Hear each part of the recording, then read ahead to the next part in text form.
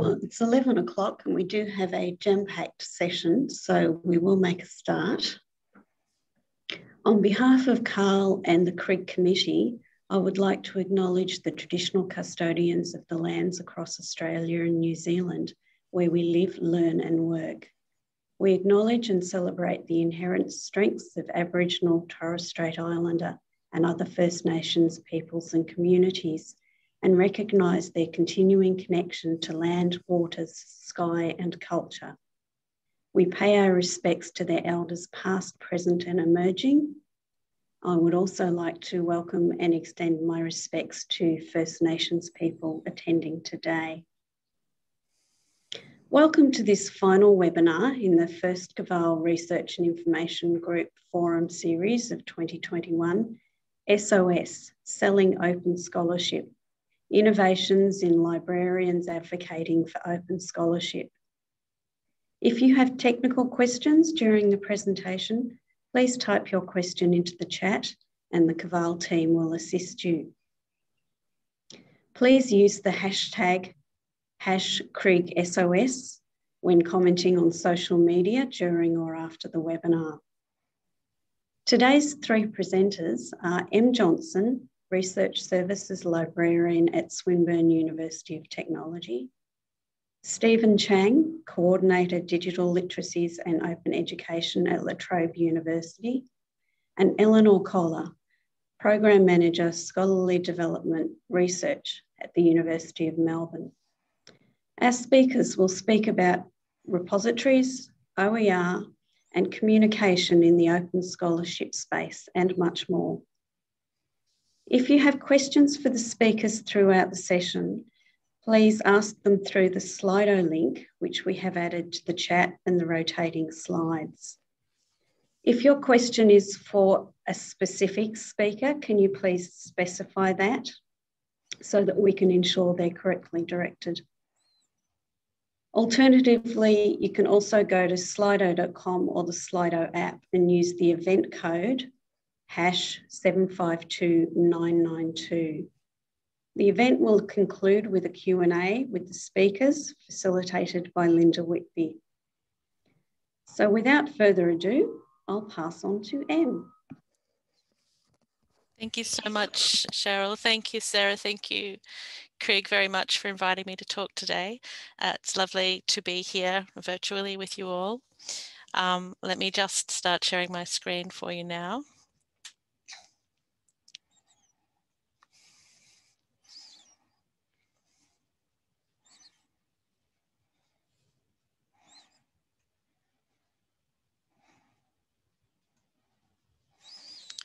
Okay, I hope that's good for everyone, if you can see it all.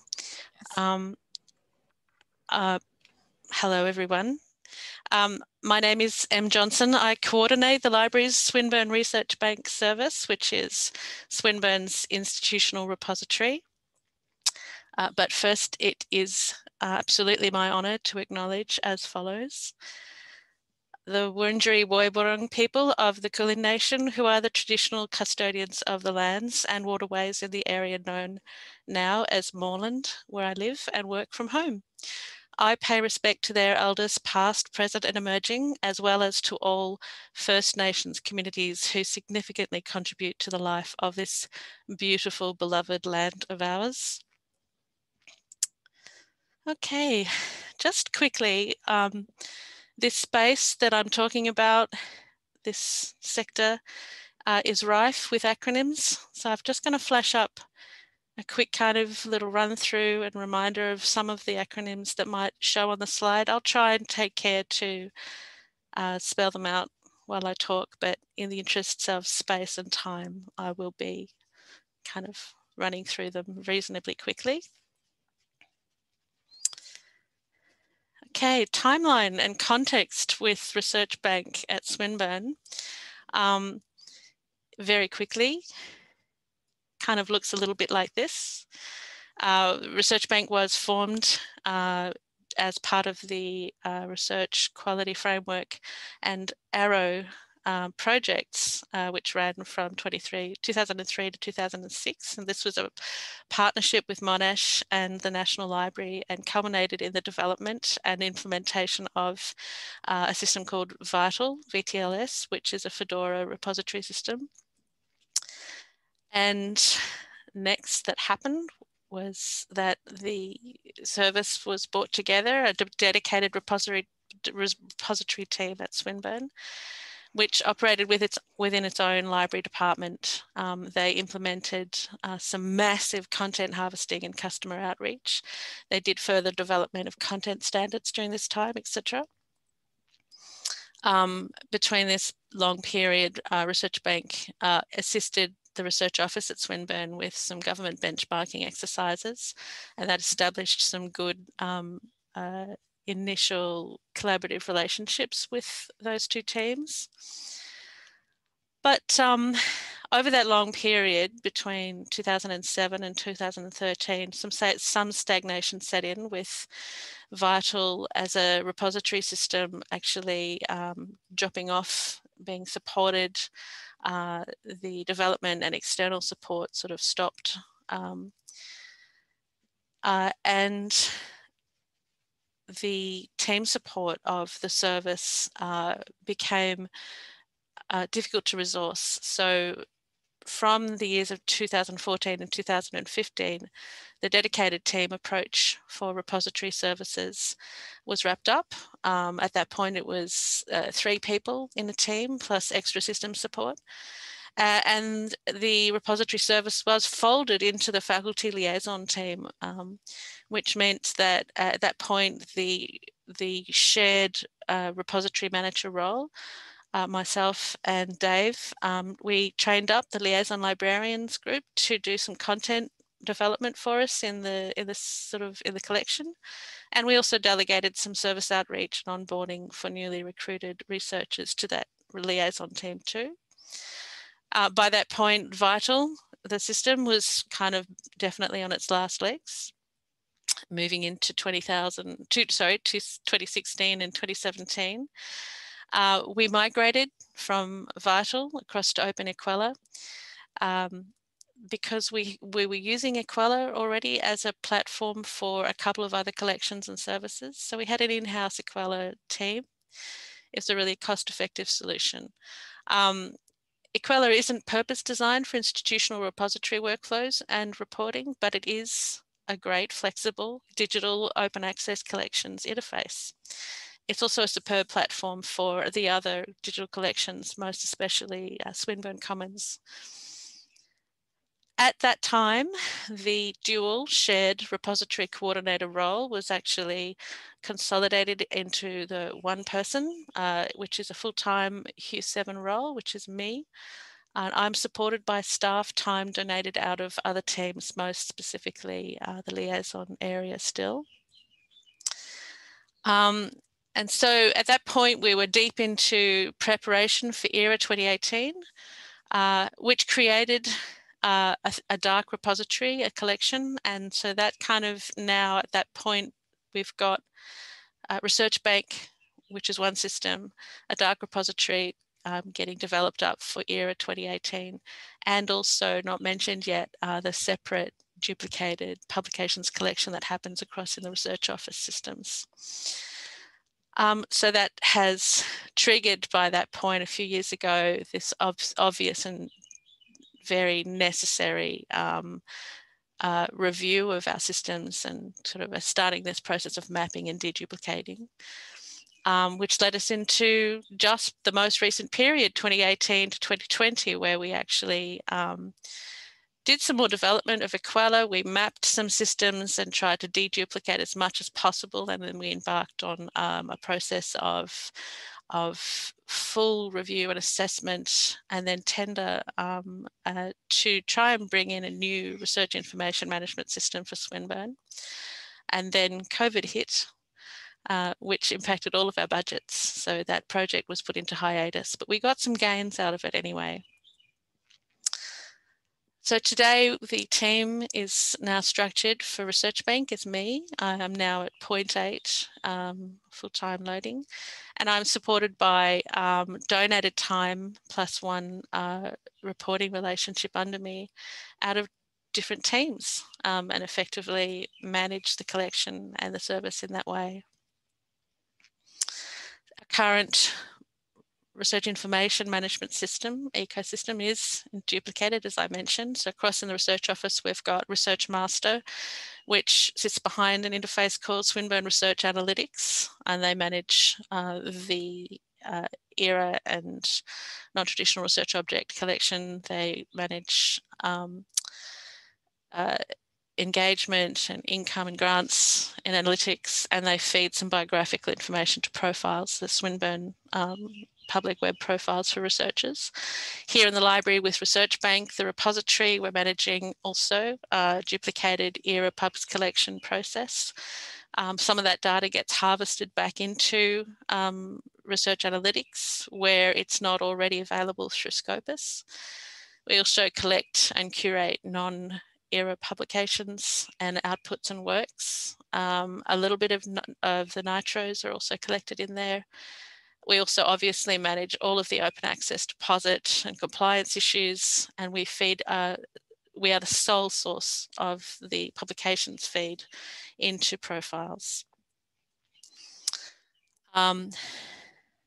We achieve this feed into profiles despite, by the way, the lack of a persistent identifier that links people seamlessly to their publications. So we are managing a highly manual process of matching people by their published names variations to their profile publications, which is, yeah, a difficult and challenging process. And we're looking forward to a solution for that as soon as possible. So as I might have mentioned, we started mapping pain points between the two duplicated and gappy kind of research information management systems running at Swinburne. We kind of picked up on, I would say, because I was involved and it was a highly detailed process, all of the pain points. That's a little flash behind there of what we alerted. And so I'm building up a context here of the kind of environment that we're working and providing open access kind of services in my team, sort of solely, against a background of a fair amount of complexity and manual process and duplicated systems. But I'd like to move us directly now into talking about how we're communicating and supporting open access from my team.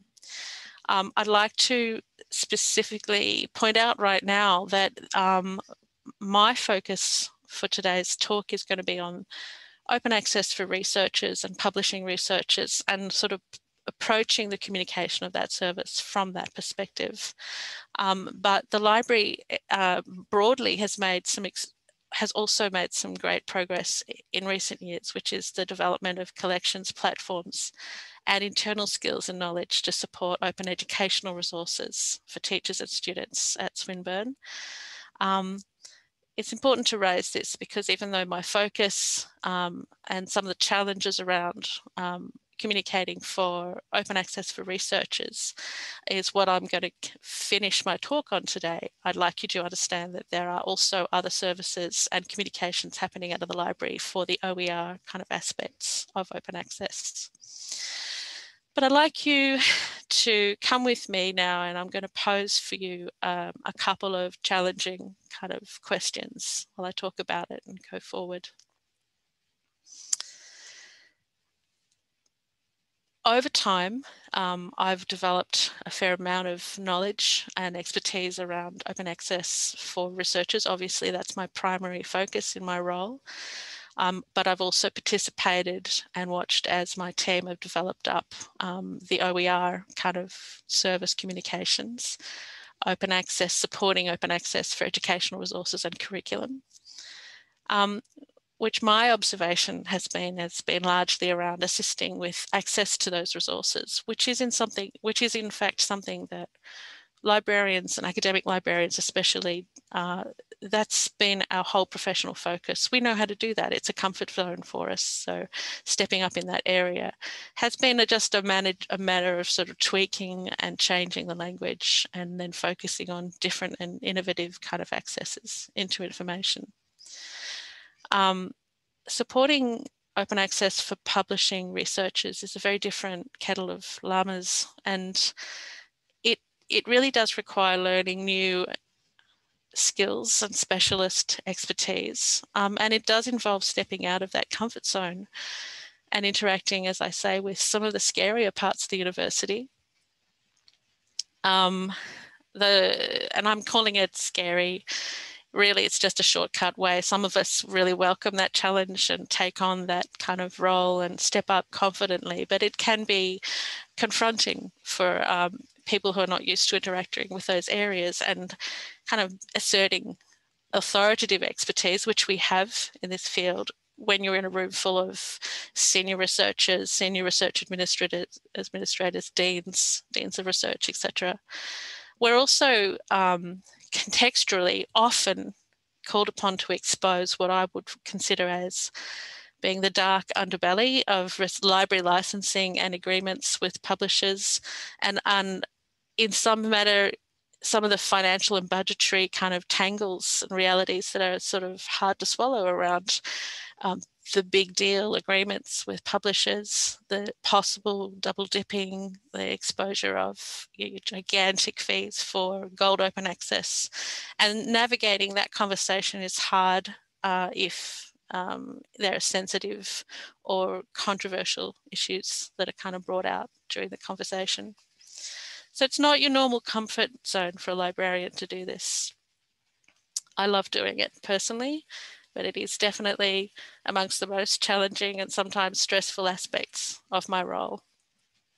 And right now is contextually important for me to say again that I can't do it without the support and backup from champions and allies in more senior roles amongst my colleagues in the library, as well as out amongst my stakeholders in the research office and further.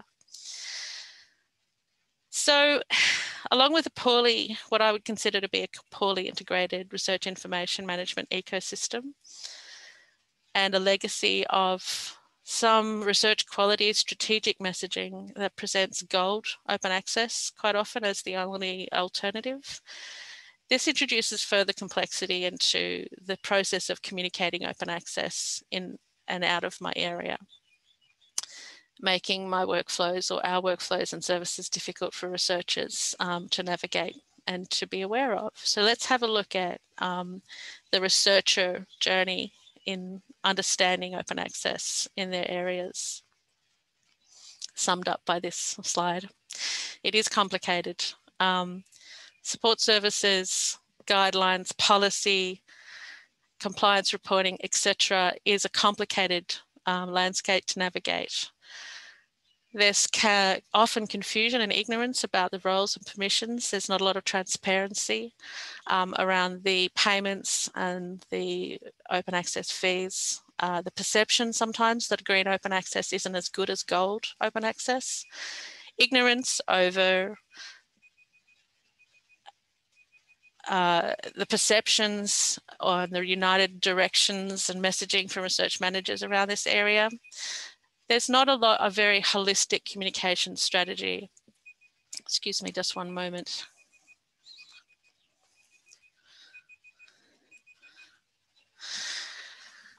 So I'm going to skip forward quickly and give you a quick look of what I managed to do in this area with this complexity in terms of communicating what we can provide support for in Research Bank and out of the library. We did get a very good understanding of some of the perceptions amongst our user group and our customer base with a Swinburne sort of Open Science Task Force survey recently, which was a sort of a look at what they understand of and how they use open access practices in their areas. This was a broader focus on open science practices, but I was invited to contribute language and collaborated on the design of some of the surveys. So it was able to deliver me some extremely interesting looks at how Swinburne researchers perceive and use open science practices in their areas.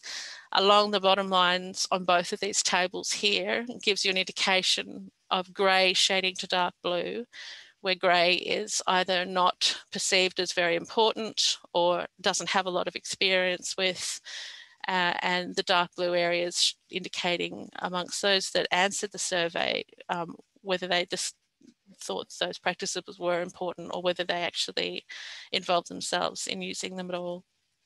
And that's going to feed into our further kind of development and design of communications around this area. And it has been a really worthy and important process for us to work through. And I did this alongside the group of both academic, kind of senior academics and research office representatives who designed and rolled out the survey at Swinburne, and that's available openly, and you can find it, and I'll leave some links for the audience if they're interested in taking a look at the results of that. Moving on very quickly, now where did the llamas come in? I'll move on. So while we're articulating and advocating for open access at Swinburne, I found the most effective approach out of my team has most definitely been meeting academics in their space and talking to them one-to-one and explaining at the point of need how we can support them with green open access and deposit into the repository and all of the other services available through our systems. This is a personal, high touch, kind of highly focused approach to communications, but it's the best way to navigate complexity while those systems are difficult and while those barriers exist. So I make it easy for them, but it does involve a personal conversation. Some examples of how I talk about this in a non kind of face-to-face or one-to-one would include how we've designed the interface and the forms that are used for Research Bank deposit. We've made them as simple and as contextual as we possibly can. And the navigation is directly from the research profile into the Research Bank forms interface. OpenEquella has allowed this. It does have a very flexible forms design. I've created a wiki which talks about open access for researchers and gives it sort of boils it right down to the simplest possible approaches and information. I've got some information up in the research intranet web space, which again gives a little bit more context and explanation, especially walks people through the mandatory open access compliance with funder policies. And just last week, I'm very excited to say that Swinburne launched a statement on open science. This again is only in the intranet environment, but it simplifies and directs and makes some statements and holds a position on some of the open science practices. So I'll be very interested to see how this develops up, and I'll be contributing to this as it happens. I've created some handouts which splits out the two broader open access options for publishing researchers. I'll be meeting with deans from some of the more funded ARC kind of areas and walking them through this as soon as possible. And I do lean again on the former AOASG or Open Access Australia infographics for a simplified workflow. And this is something that sits inside the researcher's own context and they can reach for at the point where they need to access that service. And finally, we're looking at some projects in the future to complete and reinvigorate this approach for a brand new research information system that'll make a huge difference to our interfaces, and I think it will probably force some streamlining and possibly even policy guided approaches to embedded open access engagement, especially in research publishing. And the library itself has actually formed, and it was very exciting to be part of this, priority focus on open access for 2021. And I'm involved personally in some of the projects relating to research services in that area. Thank you so much. I went a little bit over, I'm sorry about that. And I'm very happy to answer any questions that come up. And I'll hand back to our directors for the rest of this. Thank you, Em. Thank you. Great to hear about what's happening at Swinburne, and I hope your solution will be forthcoming. But for now, I'd like to hand over to Stephen. Thanks, Cheryl, and hi, everyone. Also, please say hi to my co-presenter, Kiara, who's currently napping on the couch.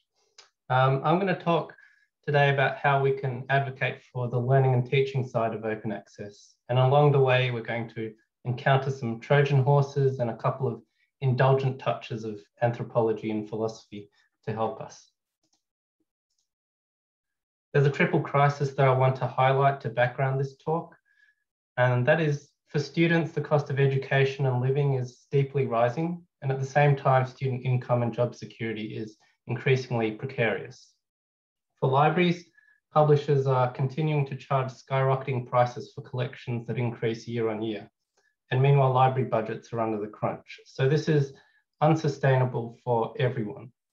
In terms of learning models, we've all gone online because of COVID, yet we've still got one foot in a print-centric traditional pedagogy. It's surprisingly common and dominant still.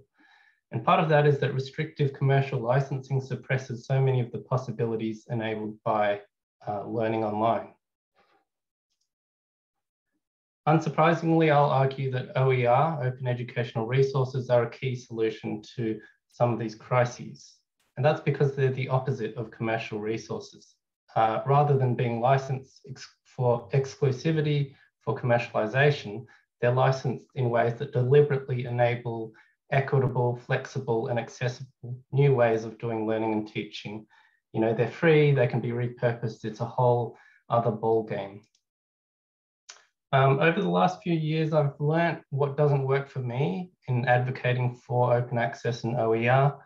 This includes focusing too much on, you know, the free access, free stuff, appealing to raw altruism on the part of our stakeholders and relying on blind enthusiasm. I think we need to combine our enthusiasm with a careful planning of the way we do advocacy. And I'm going to argue today that a big part of that is recognizing how deeply difficult this task is and how much gets lost in translation when we talk past our stakeholders. To highlight a couple of examples, we might say research support, and we're talking about library services, but our stakeholders may hear monetary support, grants. Oh, where can I apply for this money? We might say openly license your work. And our stakeholders may hear, oh, so you want people to be able to steal my stuff. My reputation will be at risk. And there's nothing wrong with any of these concepts or words, and I'm certainly not suggesting that we don't use them, but rather I'm trying to highlight the gulf between what we want to say and what our stakeholders sometimes hear. So if our messaging isn't working, maybe we need a Trojan horse to sneak it all in by stealth. And that was kind of the title I came up with. Admittedly, we're not at war with our stakeholders in a medieval era. And also, you know, I'm not trying to say that we should hide or obscure open access agendas in any sense. But I think this analogy can get us to think about the structure of our arguments. What form do they appear to our stakeholders as? What's housing or containing the message, and how do we get inside the gates? You know, what packaging are we using to articulate our message? In other words, how are we framing things? How are we starting conversations? If we're framing things in terms of open, but our stakeholders don't clearly understand what open is, which in OER is about 70, 80, 90% of the academic audience, then it's going to be a struggle. It begins from outside the stakeholders' framing. And you might say, well, just define open. But the problem is that defining the term doesn't put the defined concept inside the stakeholders' frame of reference. it still confronts them as something that's something foreign, as that library thing that I don't have time for. By contrast, if the framing begins inside their life world, then the conversation unfolds from a place that's intrinsically meaningful to them before you introduce unfamiliar, scary concepts, if you want to call it that. So a short side journey now into anthropology to help us think about this. Anthropologists often describe their mission this way, making the strange familiar and the familiar strange. And this approach is used to compare cultures, to build common understanding, seeing ourselves in others and seeing otherness in ourselves. And I think we can use this for thinking about advocacy, because what we're talking about here is basically intercultural communication, right, between professions. And professions are cultures of a sort. Library land, if you want to call it that, is a culture with a linguistic community, with internal norms, habits, practices, and the ways that we use language. So I think if we can recognize that we inhabit a life world with an internal familiar frame of reference, this can help us think about how our motivations and incentives are different from other life worlds. For example, our profession is subject to pressures from, arguably extortionate pricing by publishers, which means we have an intrinsic and obvious collective interest in the success of open access. By contrast, academics are subject to systems that incentivize prestige paywalls, which tends to build up a tension or a dichotomy between open access and their individual career goals. And I think if we can put distance between ourselves and our own familiar norms, we can inhabit their perspective a bit more, because often we're too close to our own assumptions. So in the spirit of making the strange familiar and the familiar strange, I thought it was worth reflecting on the challenging thought processes and some of the risks that academics might take in transitioning to an OER text. Sticking with the status quo commercial textbook or resource might feel to them familiar, might enjoy consensus among colleagues, be in the footsteps of decades of departmental tradition, might feel safe and stable. Changing to OER, even if they recognize it's the right thing to do, might feel unfamiliar, risk-taking, feelings of sticking their neck out and making a gamble that requires quite a lot of courage from them. And one academic told me that, they were supportive of OER, but the time and effort that it would take them might mean delaying their research publications, lengthening their already 12-hour work days and spending less time with their family and friends on the weekends. And that's not usually what we associate with open access, right? But that can be the reality for some of our stakeholders. I guess part of what I'm saying here is that some of our usual objectives in advocacy, like speaking the language of our stakeholders, is a really good start, but I think it needs to go further, that we need a deep understanding of their practices, their forms of life, if you will, and engage with those to whatever extent that we can.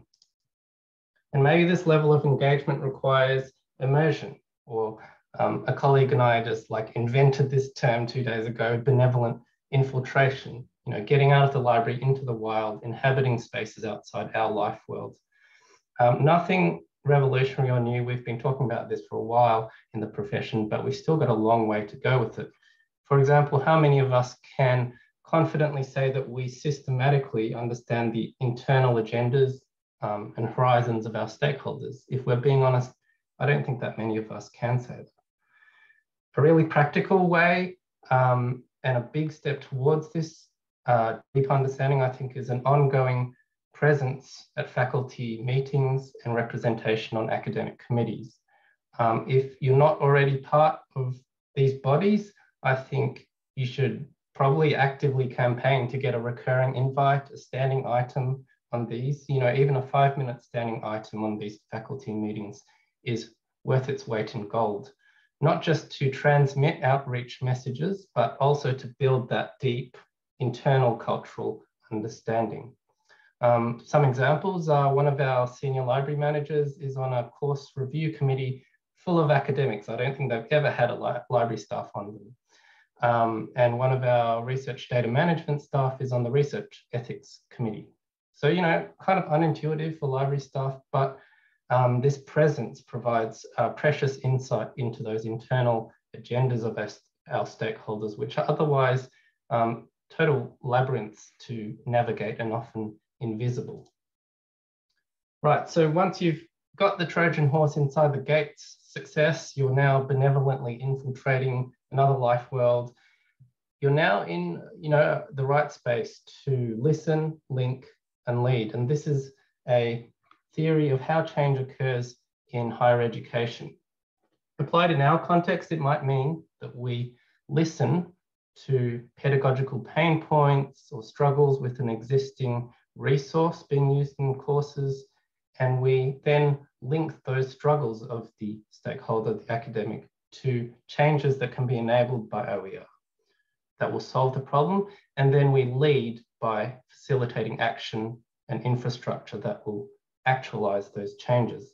And hopefully you can see what this means for the structure of our advocacy, how that's different from the model of, hi, I'm here to talk about open access, here's why free access is good. That can work sometimes, but it has its limitations. Whereas listen, link, and lead is more about careful listening, probing, identifying opportunities for these gateway openers that link with solutions to those struggles made possible by OER. Here are some examples. And, so maybe rather than starting your presentation with Open Access 101, you might say, hi, I'm here to talk about student welfare and equity in the COVID context, and beginning inside that frame of reference. One example might be an academic says, oh, well, the student feedback said that the readings weren't relevant enough, and I want to improve that. And you can meet that and say, yeah, I recognize that that's important. Let's align the readings with your way of teaching the course. How about you create your own resource using our library OER publishing service? There'll be alignment between your voice, the content will be perfectly matched. You're both the author of the text and the lecturer using your own text. And so notice in this how OER is almost the middle to last step. And the starting point is really inhabiting someone else's frame of reference, listening carefully, and that's where the magic begins. Right, so from this perspective I've described so far, maybe advocacy looks a bit more like this. And these headline items are mostly things that are on the internal agendas that are of our stakeholders and are, intelligible priorities for them and their everyday practices. A word of caution, I guess. Some of these arguments to support OER may need scaffolding. Again, this is learning from mistakes I've made. I once started introductory presentation on OER to academics talking about openly licensing your work, the most scary thing. And the whole discussion turned into the most intimidating aspects of open access and the anxiety of copyright violation, etc. And the conversation became about reassuring them that open access is not traumatic, rather than a discussion about solving problems. So don't start with the scary stuff. At risk of being overly schematic, maybe we can think about this in terms of levels. So start with the low-hanging fruit first. For example, everyone is for equity and affordability, accessibility, or at least knows they have to be seen to be addressing those problems. So you can talk about textbook affordability, equity, and you can talk about, adopting an unmodified OER that exists. That doesn't require too much copyright and is a good place to start as an action item.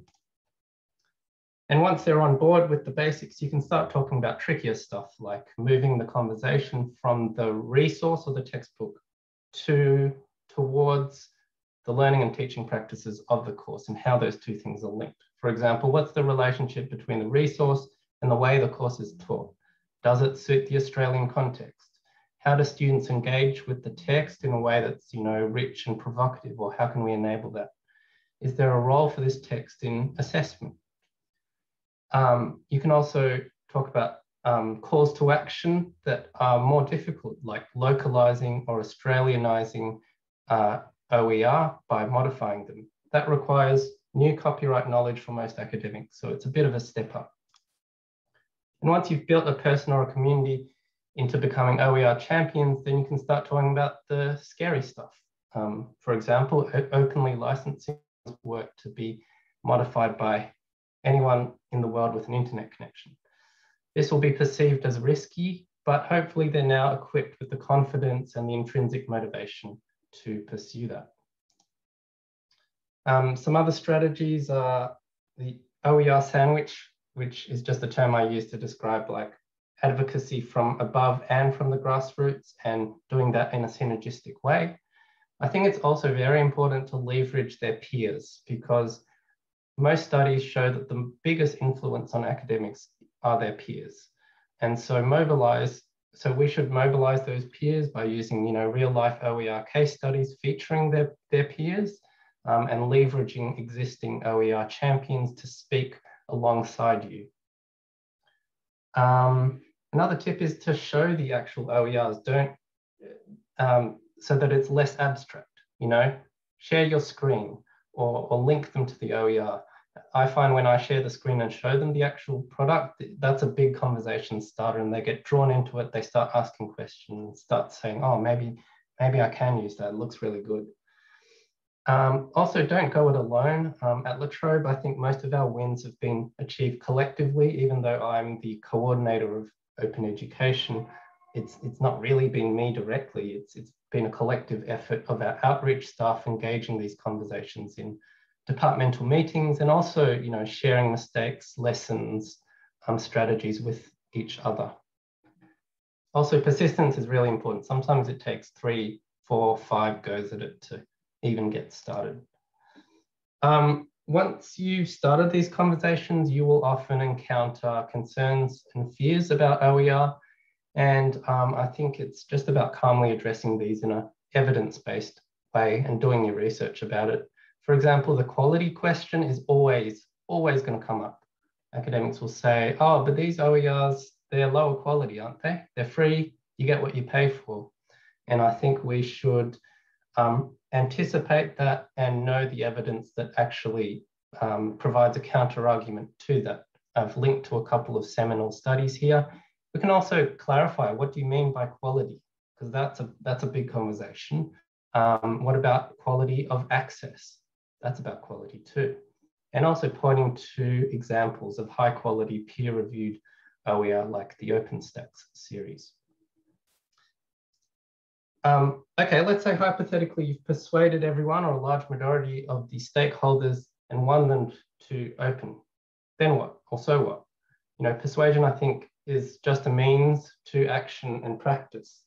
You might have convinced a whole bunch of people to cross to the other side, but there's no bridge to get there unless that's been put in place. So calls to action require real life enablers. And I think for us, that is infrastructure, platforms, and services. I think grants are really important because an academic's most precious resource is time, and time is money. So that's a way we can tackle that. I also think it's important to fill a key gap, which is the lack of Australian content in the OER world. And something we can do is create OER publishing platforms at La Trobe. We do this through the La Trobe eBureau, which is the library as publisher model. So we can create those Australian OERs. And also, I think it's important to make all of those findable for everyone. And so hopefully in the near future, we can put together an Australasian OER repository together. So long story short, I think infrastructure and that strategic stuff is part of advocacy, not separate from it. So just a few final musings, I guess. So reflecting on the Trojan horse metaphor, I guess I was just trying to say, the internal agendas and the everyday problems of our stakeholders are the starting point. That's the vehicle for getting inside the gates. Let's situate open as a solution in that context rather than a standalone topic that confronts our stakeholders as outside their frame of reference. A lot of the things I've said today can be encapsulated or actioned in like writing a really good, thoughtful communications plan, building consensus around that and putting that into action. So that's something I recommend. A shameless plug for the Core Modern Curriculum project on OER advocacy, which I'm a part of at the national level. Keep your eyes on that. We'll be producing some OER toolkits, advocacy toolkits. Lastly, what does success look like? Well, at La Trobe, by listening, linking, and leading, we've got 11 OER written and published by our academics through the La Trobe eBureau. And one of our star texts, Research and Evidence in Practice, saves students up to $164,000 per semester because they don't have to buy commercial texts. We've also, through advocacy, flipped a handful of courses to OER, which provides real-life case studies to build momentum. So yeah, from little things, big things grow. Thank you. Thank you, Stephen. It was great to hear about your work in OER and particularly about the approaches you've taken. At this stage, I'd now like to hand over to Eleanor. Hi, everyone. I will share my screen with you.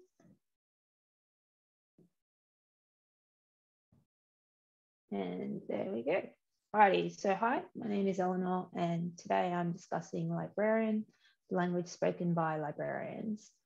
To begin, I would like to acknowledge that I live and work on the lands of the Wurundjeri, Woi-wurrung and Boonwurrung people of the Kulin Nation who have been custodians of this land for thousands of years.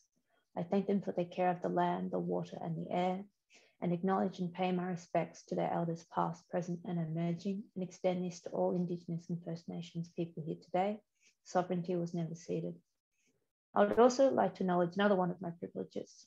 I hold a permanent, ongoing position in a tertiary institution, something that is becoming rarer by the day. Whilst this presentation isn't about to spark a revolution, this position of secure employment does allow me some room in which to present on topics which may potentially push back on the status quo. So this presentation is an exploration of my experiences and reflections on the language used around open scholarship. Speaking after Em and Stephen, it seems they're also having really similar thoughts and experiences as well.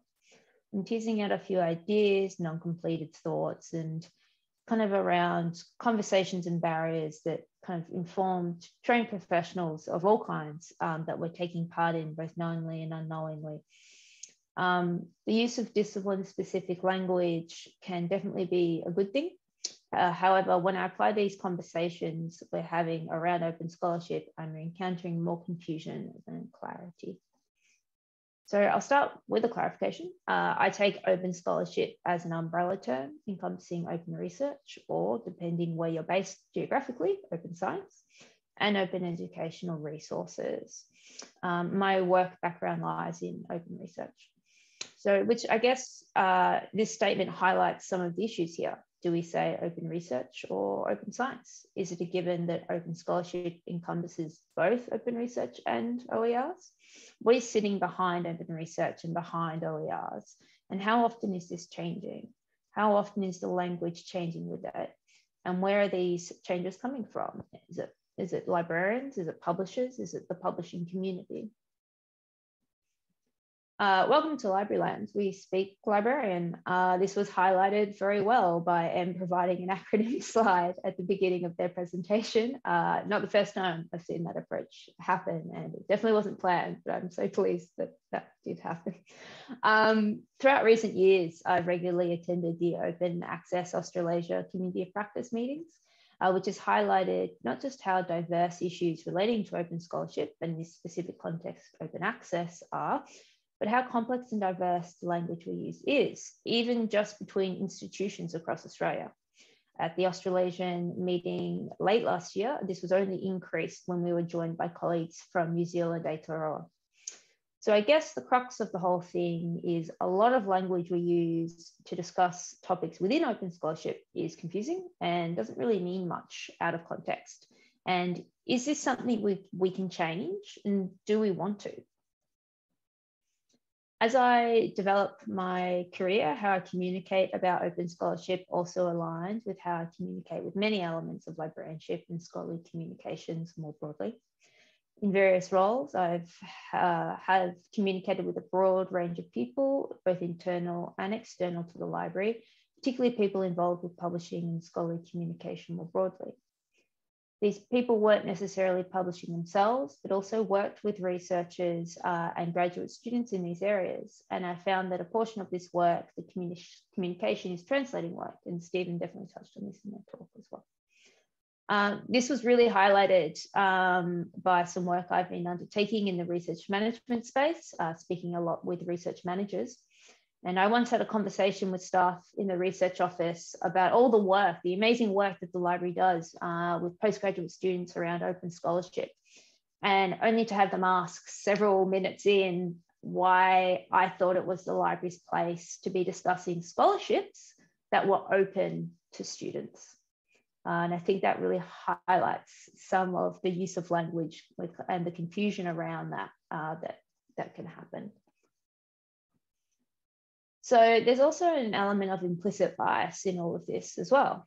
We often talk about traditional publishing or open publishing, this falling under the banner of the open research, open science, which is more broadly part of open scholarship discussion. Traditional publishing, what do we mean by this term? Using traditional implies an established, thus good, secure, well-regarded model of publishing. Anything else, anything other is by default not good, not secure, not well regarded. From the beginning, we are centering what could just as easily be called closed publishing. This also comes through with how we list types of publishing models. I cannot recall ever seeing open publishing listed first. We then often bring predatory publishing up directly after discussing open publishing. Why? It needs to be discussed, but not just with open publishing. Closed publishing also has a history of predatory and unethical publishing. By presenting open publishing and predatory publishing always together, we're inviting them to be seen with equal status and equal wariness. We also tend to add a lot of qualifiers and clarifications around open publishing. Many library resources hasten to add that open publishing includes peer review and copyright and holds academic weight. Yes, it does. But these qualifiers aren't highlighted nearly as often as with closed publishing, again, assuming that it's all just part of the deal. I reference here the work of Colla and Cantrell, who've got a great piece on this. In a recent OCLC report under the heading Cross-Campus Relationship Building, Strategies and Tactics, the report highlights becoming familiar with the language of other areas used across campus as a key takeaway for inter-campus social interoperability. I think the work that Em and Stephen have shown today really highlights the benefits and use of taking the time and effort to learn the different language being used. Also, just a random side note, the nuance of language. In this report, they refer to the people who provided data, so the participants or interviewees, as informants. They did this 60 times in the report. I found it quite off-putting. And I think that also kind of highlights the nuance of language and cultural norms, whether it's in and outside of libraries or across geographic bounds. We do. Probably, honestly, not much. But I will present a few small changes that I've been able to make in my work and my practice, drawing on some examples from the University of Melbourne, from when I was able to both update and create new resources concurrently. And this provided an opportunity to apply some of the principles that I've been thinking and reading about.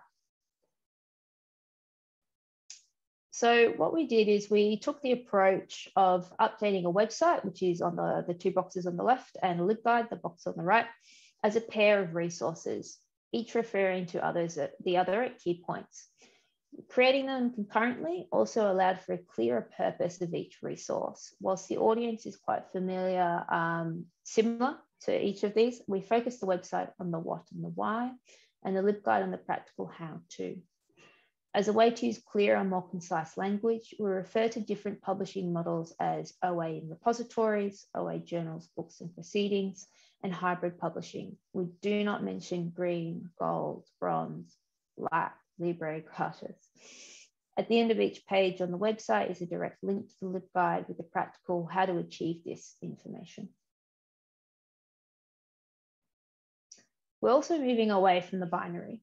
We have taken the conscious decision to centre resources and discussions around open scholarship not being about closed versus open, but rather on a continuum. We hope researchers engage and reflect on ways they can set themselves up now to be able to make their research, whether that be a data set, a code, a thesis, a publication, open in the future. For many, open access publishing is a luxury with a dollar value attached to it. But hopefully this approach allows a future where people can have more open research, even if they can't achieve it right now.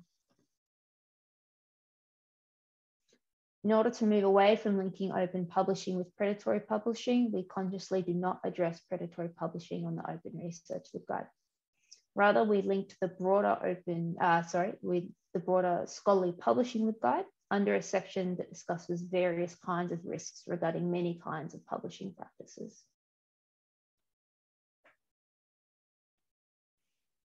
I've done a few presentations and informal discussions with students, researchers, colleagues, other professional staff across campus when highlighting these resources. So far, the feedback has been positive. Whilst there's still a lot of translation work and still a lot of discussions around terminology, I feel that understanding and comprehension has improved and happens at a faster rate, and that conversations can progress further.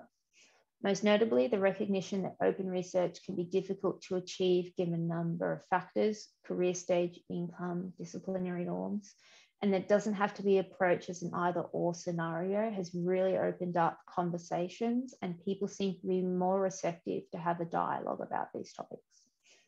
There's still a lot to do. I haven't even spent any time on publisher agreements and the absolute thesaurus that is needed to read one of these, as well as the amazing work being done by our colleagues in the critical cataloguing space. But I am pleased with the small progress that's underway. At the same time, pulling back from discussing open scholarship and looking at this more broadly, would we lose part of our identity if we change our language?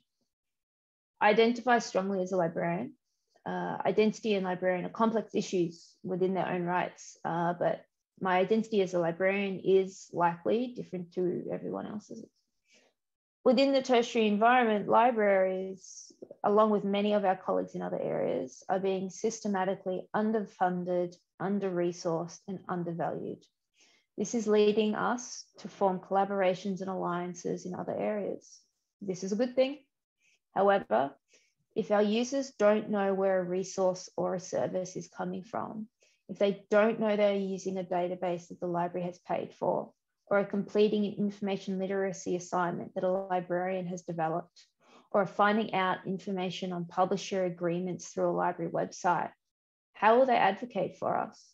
If our identity is subsumed into a larger centralized service delivery model, and if we have no discipline-specific terminology to use, no one can identify us, no one can identify our profession, and no one can identify the work that we do. No one can advocate for us. So before I spiral kind of like any further into that, I'll leave it there. These are some, I haven't been doing this work in isolation, absolutely not at all. Here are some of the resources I mentioned explicitly, as well as a few others I've drawn upon that have informed my thinking. It's definitely not an exhaustive list. It's also not in a correct bibliographic format, I'm aware, but with the metadata provided, I'm sure you can kind of figure out what to do with all of that. So thank you. I'll leave it there, and I think we've still got a few minutes for a very brief Q&A. Cheers. Thanks very much, Eleanor. I think we could talk about this for ages, and you guys were so wonderful that we're only starting to get a lot of questions coming through on Slido just now. So the one that's probably at the top of the list, which is directed to all of you, is this: do you think there should be dedicated infrastructure that supports academic staff in producing an open work, much like the commercial publisher would provide? So if anyone wants to answer that. I could just speak from the perspective of embedded infrastructure, maybe for supporting publishing researchers. Certainly, embedded infrastructure for OER design and kind of output would be a different prospect. But I've discovered that if systems or workflows for green deposit, for example, so the deposit of accepted manuscripts, preprints, etc., was built in systematically and kind of turns up in front of the researcher at the time that it's contextually relevant to them, then it smoothly flows through. But if it is a process of them having to remember to follow up and then find the system and negotiate the service, then it really won't happen. So in that context, yes, that is absolutely critically important to improve that. But I can't speak to the OER kind of side of that. Thanks, Sam. I can answer that. In a word, yes. And I'd go as far as to say that I think we can only achieve so much by doing advocacy really, in terms of like language, communication, that sort of thing, really well. Even if we do it perfectly, we'll hit a limit, and that limit is because of the lack of infrastructure. I'd go as far as to say as if we don't invest in infrastructure, we will never reach our goals at a kind of mass level, because you need that structure. And I think some really crucial things are the technical platforms. So platforms that academics can go into, easily use, and don't take too much time to learn. A lot of Australian institutions are jumping on board Pressbooks, which is a OER publishing software, easy to use. So that's a big trend at the moment. Infrastructure of incentives are really important. So that might include grants. There's a couple of academic libraries putting out OER grants at the moment, which allows academics to buy up the time, which they currently don't have, to do that work. And also, you know, criteria for academic awards and promotions need to include something that can be linked to creating OER and that sort of thing. So those are a couple of key infrastructure things that I'd suggest, as well as OER staffing. You know, more positions like mine would be helpful. Thanks very much, Stephen. Unfortunately, we don't have time to cover any other questions. It's been great that Em's been able to answer some of them in Slido for us, but it's obviously a conversation that will continue. So thank you from my behalf, at least, for the three of you for providing such wonderful tips and really practical ideas